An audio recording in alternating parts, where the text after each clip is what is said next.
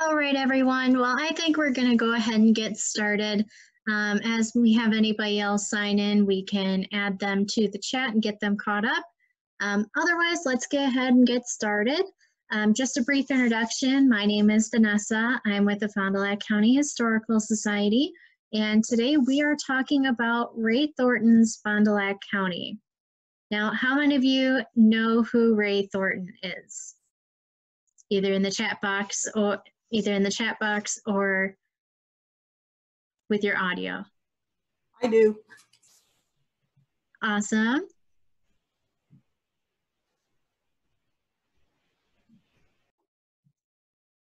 Great. So most of us are aware of who he is. Yes, a photographer.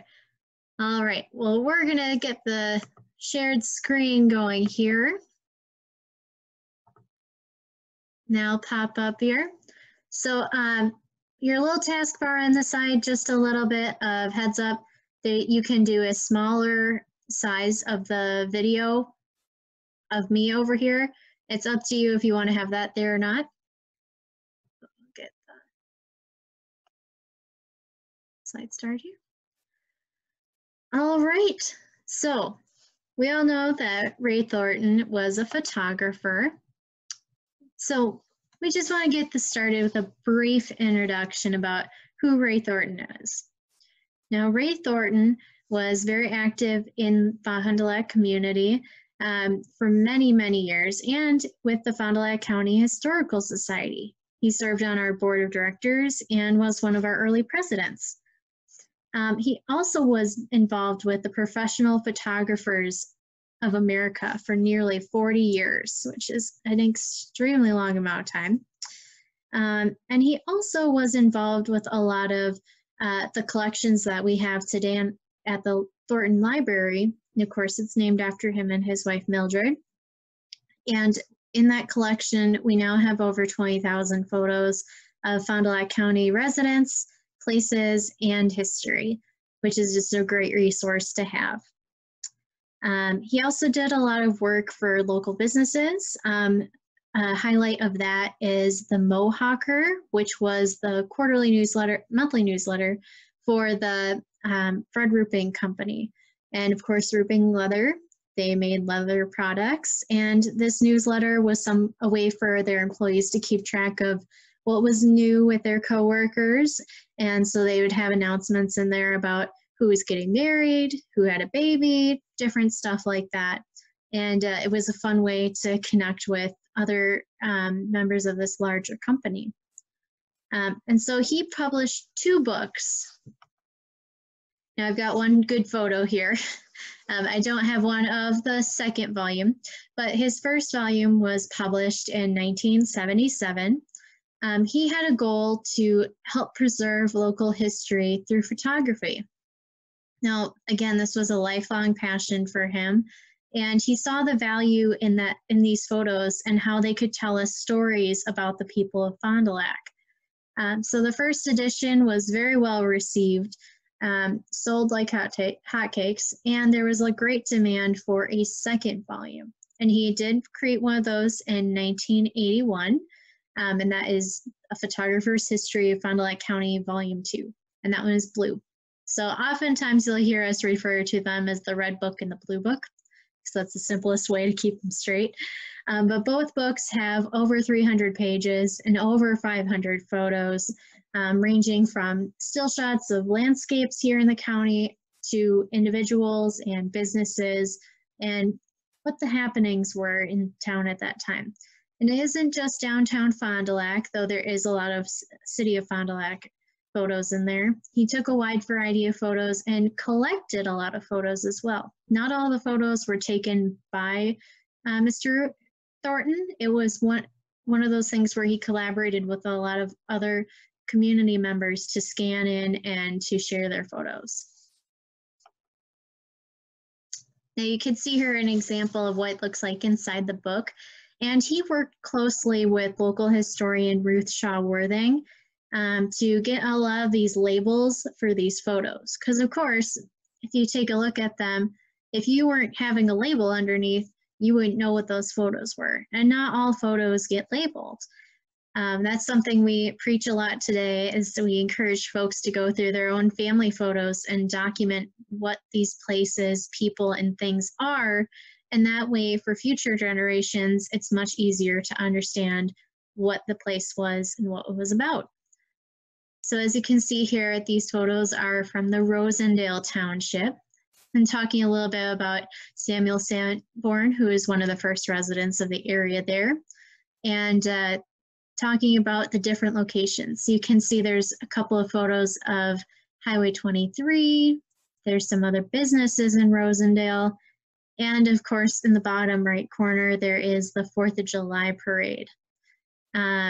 It's always one of those things that it's fun to see what people were seeing and experiencing during these different times. Now the first book, Volume 1, really focuses on pre-1920s photos. So a lot of these are historic photos that have been collected, postcards, things like that. The second volume was a little bit more modern. Most things were post-World War II, and kind of gave us an idea of what downtown used to look like.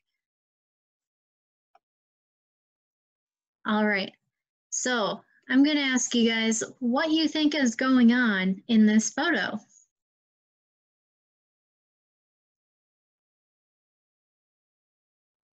There's quite a few people there.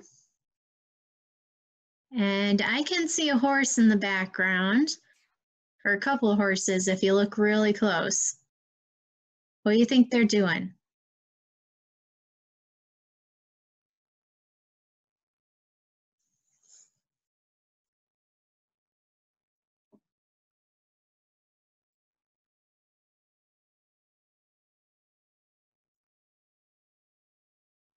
Oh, I'm missing the chat here.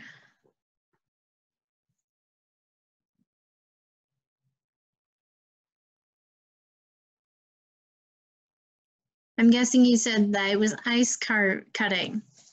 So ice cutting was a very big business here in Fond du Lac, especially during the turn of the century between the 1880s and the 1900s. It was very popular because Lake Winnebago was wide enough and got iced over fast enough that they could supply the demands for ice in other parts of the state and even down in Chicago. So with the railroad lines being set up in the 1860s and 1870s, they were able to easily transport the massive blocks of ice out of the area to places where they needed it. And as you can see, they had quite a few people working on this job. It was a very dangerous job because you could easily fall in the lake and get hypothermia. But it was something that was a great way for farmers to make extra money during the winter season when they weren't able to farm. The next one here is a parade, and you can see here there's a lot of neat details. Now we know it's a 4th of July parade, but do you see anything that stands out that you think is kind of cool? And I'm gonna try to shift this so I can. They're using a horse to pull people. That's right, they're using a wagon. Someone said a wagon.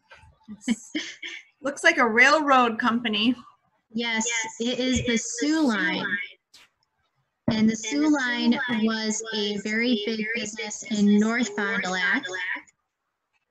And they were in business through the 1970s. Are those boxes of cereal in the background toasted corn flakes? Yep. So you can see that even during the 4th of July, the workday did not stop.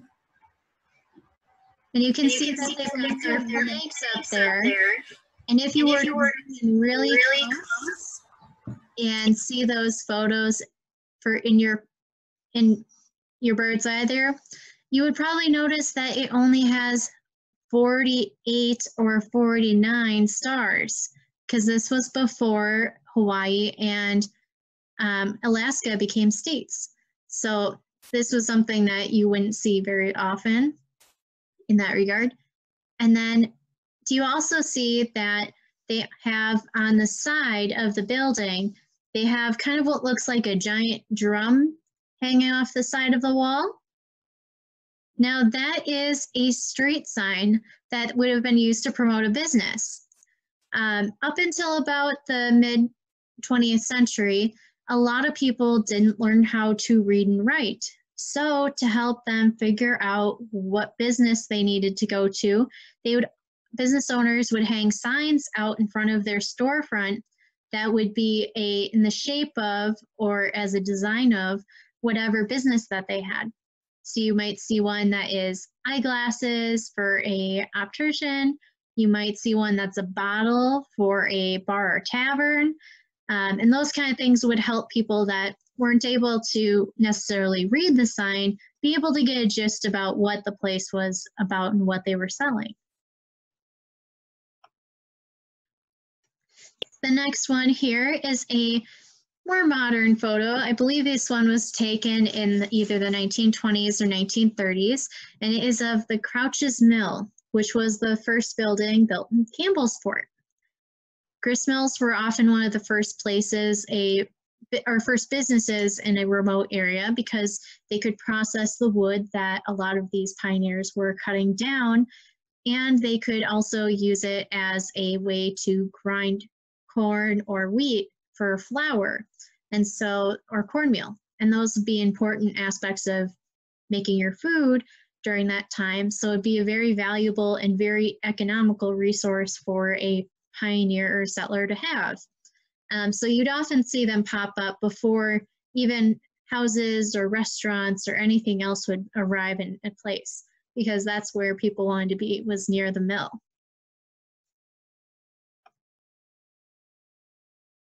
Now, what do you guys think is happening in this photo? It's a little unique.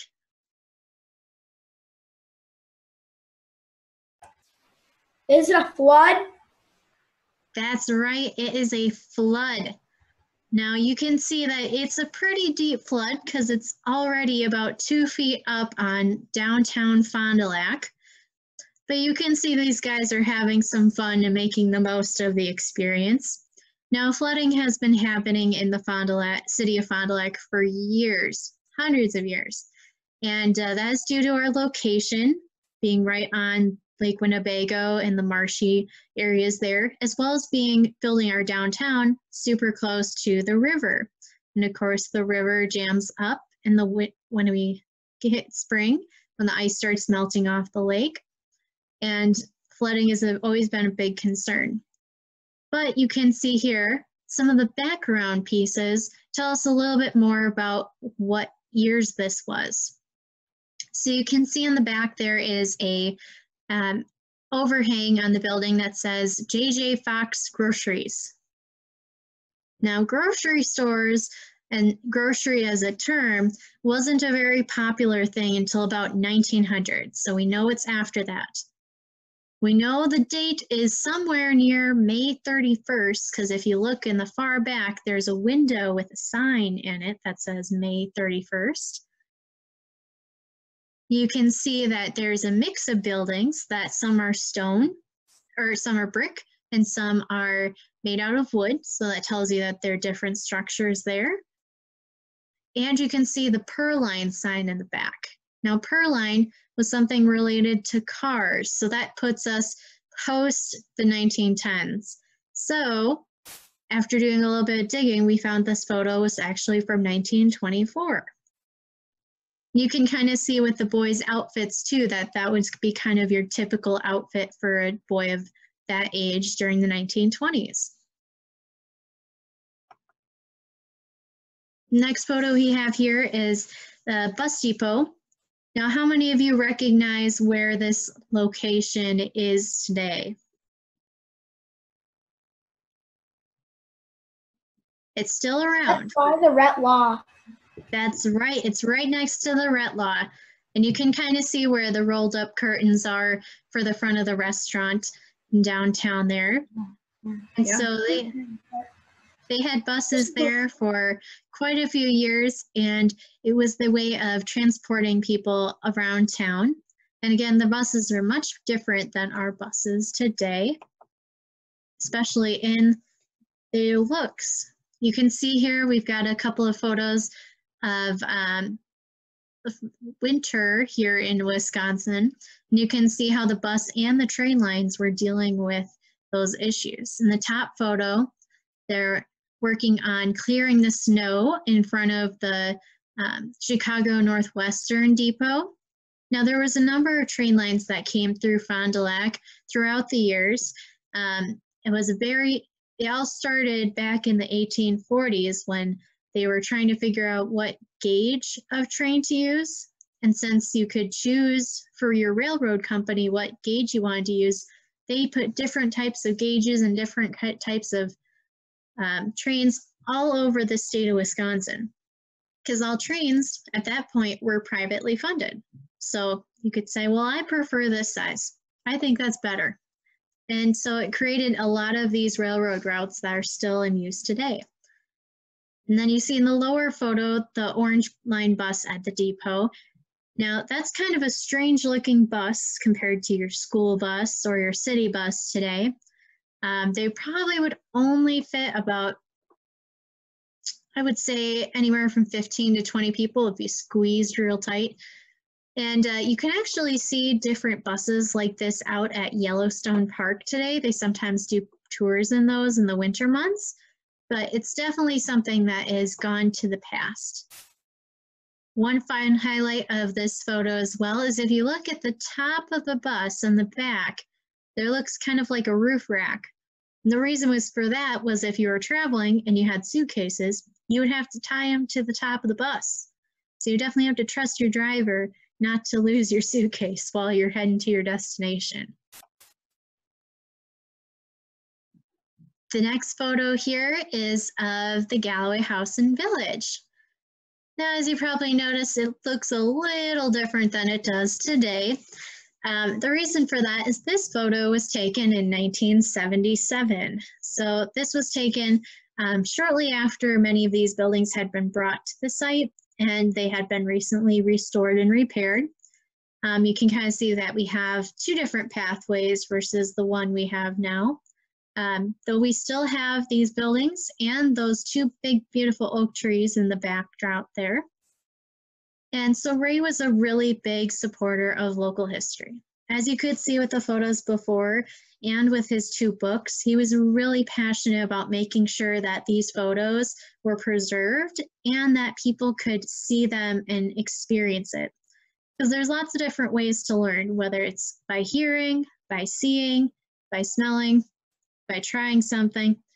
And it's important that we include the visual aspect. And it kind of allows us to step back in time a little bit and picture what life was like for people during these eras in Fond du Lac. Now, this is one of my favorite photos from the book. This is Judy and Bill Benson, taken at Benson's Hideaway, and that's on the north end of Long Lake near Dundee. This was in his second book in 1981. You can see that they're standing out on a pontoon out onto the lake. Now, Long Lake has been a recreational area for many, many years, and Benson's Hideaway has gotten some national coverage over the years and made Fond du Lac on the map because of its alien sightings. Now, it's kind of silly, but there have been several reported sightings of UFOs and unidentified lights over the lake and over Dundee Mountain, which is a large hill right by the lake. And so it's brought quite a bit of enthusiasts, some TV shows and other groups to come in and investigate and try to figure out what's going on. But you can go to Bill Benson's Hideaway and he can talk to you about his experiences with it. But I always like to share about that too, that Fond du Lac has a little weird side as well. Now, since Ray was a big collector of photos, he also collected cameras. Now, with photography, it has changed significantly since the start of the 1800s. So at first they had some very rudimentary photo camera technology that would be very fuzzy and very hard to read. And as they went on over time, you can see how they changed from having kind of an accordion shape and having to have it on a stand to something that was more portable, having flash, which today most people don't use flash with their photos, but especially during the times before we had our modern lighting, it was very important to have your flash, otherwise you wouldn't be able to see anything in your photo. And the way we process photos is changed a lot too.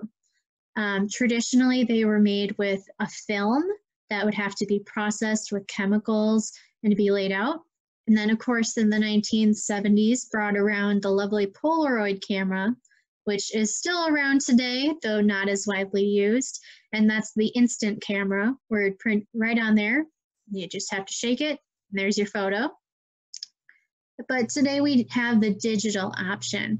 So you can see in the lower middle photo that there's some options there of some more telephoto lenses and more fancy cameras. And you can get cameras as big and as fancy and as detailed as you'd like. But most cameras today are digital, so that everything goes onto an SD card, upload it to your computer, and you can print them that way. You don't have to go through all the work of processing them in a dark room and using all sorts of chemicals and things like that. So it's definitely improved our convenience. What's also helped with convenience is the smartphone. Now, most of us have one of these hanging around at home. Mine's kind of going invisible with the house, but smartphones are a great adaptation to the camera as well. You're starting to see phones that have 3, 4 cameras on the back of the phone. And so it's an important part of how we save our history and how we share our experiences with each other. And even today in media, photos and videos are an important aspect of how we share information and convey stories. And these photos that Ray was able to capture and to save are going to be helping us to share Fond du Lac's story for generations to come. All right, guys, that brings us to the end of the presentation there. Do you guys have any questions? Are Ray's photo books available for purchase? Are they still in print? Yes, we have both of them for print, in print and available in our gift shop. We're still working out with all of the COVID-19 things, how we want to sell those online, but we're hoping to be able to offer those up again soon. We also have Ruth Shaw Worthing's book, Fond du Lac by its place names. Now it's a little different than this one where there's not a lot of pictures, but it does go through the history of a lot of our historic places and our historic roads, and talking about why different places are named the way they are. That sounds neat.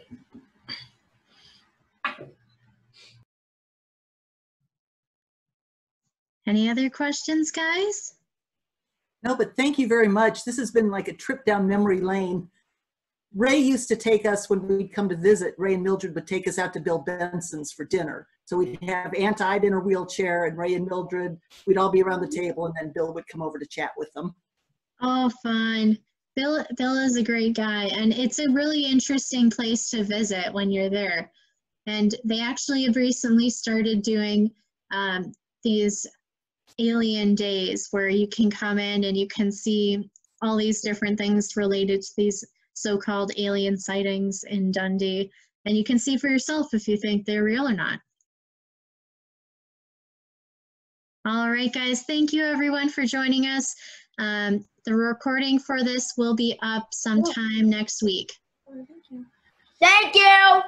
You're welcome. Thank you. Thank you. Yes. Bye, guys. Bye.